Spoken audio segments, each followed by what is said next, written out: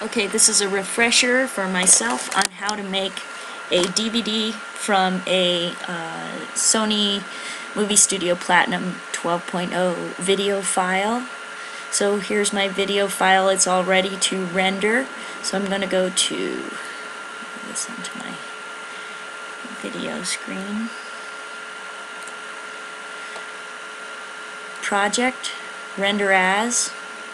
And the first step is to put it in the correct folder here and name it whatever you need to name it. Be consistent. You want your sound file to match the name of your video file except for the extension.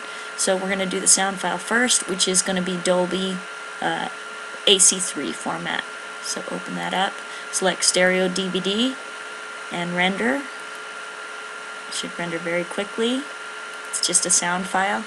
Then go to back to project, render as, and we're going to pick the main concept MPEG-2 format.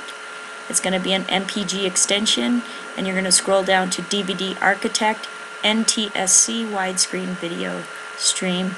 I like to customize a template and go to Project tab, and instead of using the project settings, just to be sure, I do the video rendering quality as best. Confirm that your fields are correctly. For DVD you want 720 by 480 and 29.97 frames per second. It's going to hit render. A half-hour episode should take about 20 minutes to render the video file, and the sound file will render in less than a minute. Again, I named it the same and I put it in the same folder. It's almost done. This was just a little test file. Close that. Now I can hide this screen, go to DVD Architect. I've already got my pieces in place here, but I could then drag that exact file here into the menu bar and it'll create a text and image thumbnail on the screen here. I've already built these ones, but I just wanted to remind myself how to do that. You would drag in just the MPG file or the video file, and the sound file comes along with it automatically. Over here, for the background, let's see how I got that. Background media, we click on this tab, and then here I can upload. In this case, I'm going to replace it with something I just created. I put everything in the DVD final source files, and I just created a alternate book and game ending.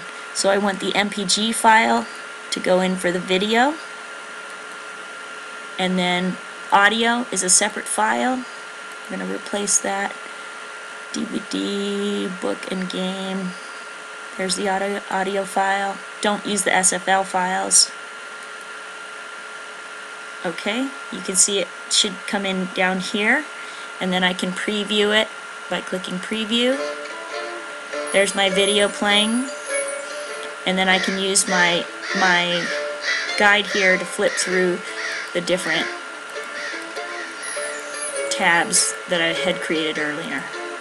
And if I wanted to preview those, I can click on one of them, and it should take me right to the beginning. Okay, that's it. So I can close the preview, go back to here, and then once I set these all up correctly, I can change the relationship by using this button here, navigation tool. That shows me the relationships between the buttons, and I just pull these. They should automatically show this kind of relationship. So that one goes left and right, and then I connected this one all the way back to the beginning so that you could loop it, otherwise it doesn't loop it.